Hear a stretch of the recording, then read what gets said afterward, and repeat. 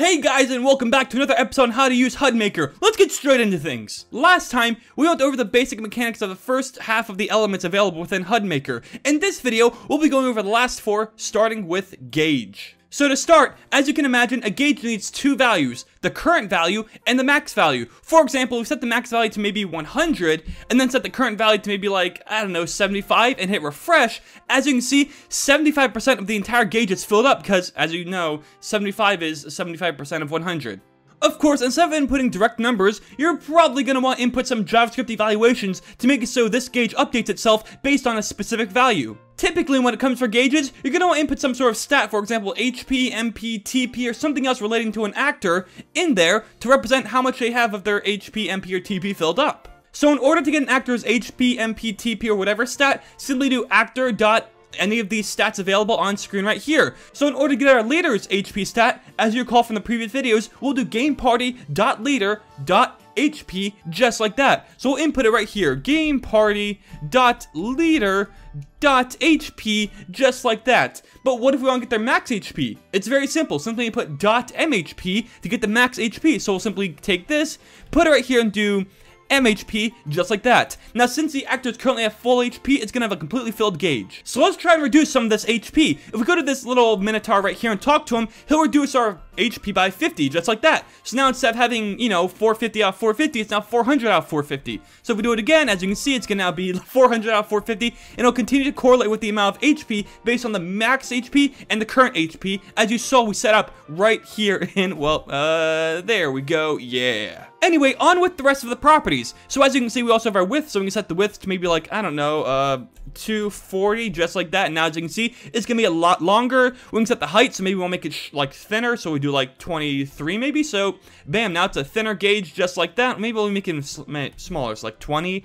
And then, wha-bam, there we go. We can choose the style to be left, right, up, or down. So as you can see, if we make it right, it's going to go to the right, as you see, like that. If you want oriented upward, simply do up like that. Of course, if you make it upward, you probably want to switch it width and height. So we'll take width, we'll make it right there. We'll take height and put it into the width. And now, as you can see, it's now a, I guess you could say, vertical gauge. And of course, you can do the same thing for down to orient it down, just like that. If you want to change the colors, you can, of course, do so by changing the gradient through the orange and red. So we'll set them maybe to, I guess we'll set more green, so we'll take that and make that green.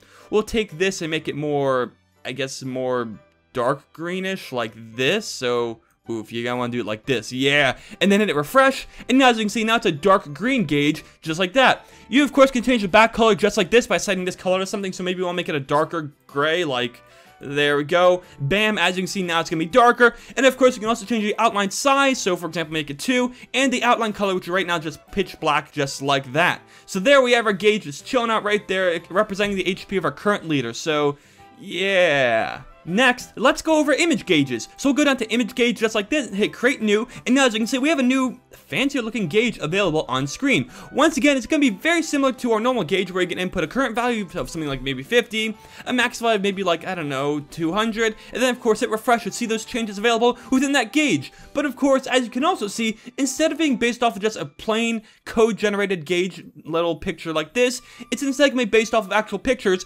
input into your picture folder. And when I say picture folder, I don't mean literally the picture folder, I mean inside your HUD folder, within the gauge back for the background gauges, and then the gauge image for the foreground gauges, as you can see right here. So, for example, let's say you wanted to pair up, I don't know, mini back, along with, say, the mini green, just like that. Simply go into your HUD maker just like this, and select mini green right here, along with mini back like that. Hit refresh, and as you can see, it's gonna have this image set up right there. You, of course, also have the ability to change the scale, for example, 1.5, and then maybe 1.5 right here to make it bigger like that. And you also change the orientation, for example, make it up like that, or maybe make it down like this. A little hard to see since it's really, really small, but it's there, trust me. So if we made it like, I don't know, 5, bam, you can see a little bit of it right there. Yeah. Next, of course, is going to be the image numbers. As you see right here, creating image numbers creates a number value based on an image. So, for example, we can input something like, I don't know, 1, 2, 5, 4, and then bam, it's going to correlate on screen just like that with a number image thing. Once again, these are based off of images set up in your HUD folder inside the numbers folder, just like this. As you can see, we have a bunch of numbers available, and all your image has to do is follow the format of split into 10 different parts, going from 0 to 9 of it like this. As long as it's split into 10 equal parts, you can create any image format you want for your numbers into a file and then use it in your game. You can, of course, change a file at any time by switching this little drop down right here. So, for example, maybe white numbers like that, maybe some yellow numbers just like that. It's up to you. You also have the scale X, scale Y, opacity, hue, so maybe shift it like, I don't know, of 45. Bam, now it's greenish. And now you also have the blend, so maybe like set it to add, and then bam, now it's add blend. Yeah. Of course, this is going to help make your gauge numbers look a lot more fancy. So we set this to maybe an evaluation like, once again, game party.leader.hp, just like that. It'll get our actor's current HP, just like that. We throw us right here, so maybe like underneath the gauge, like right about there, I guess. And as you can see, by interacting with the Minotaur just like this, it's going to make our HP go down and correlate with the number in the gauge just like that. So, yeah.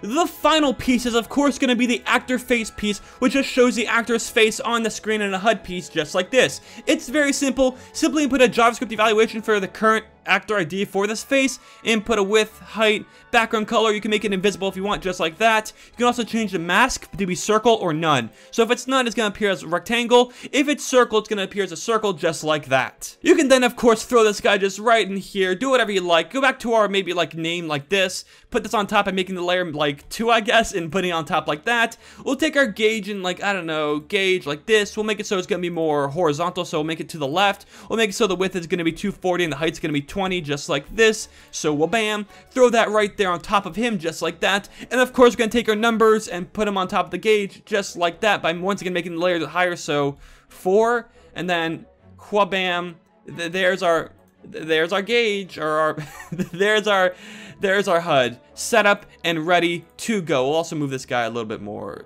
Yeah, in fact, we'll make him centered. Yeah, refresh.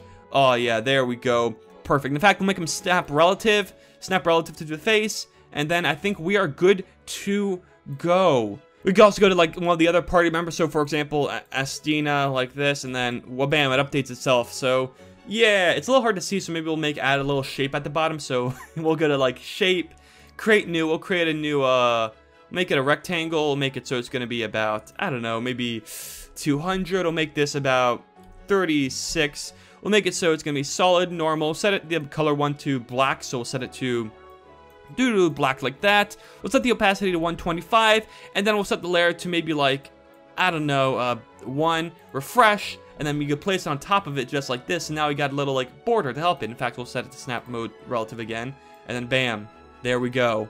So yeah, that's what you can do with HUD Maker. Yay! But that's not everything you can do with HUD Maker, as there is a couple more features we gotta go over in the next episodes. But that's about it for this episode, so if you enjoyed, please give this video a thumbs up and be sure to subscribe and be great and stuff. Yeah.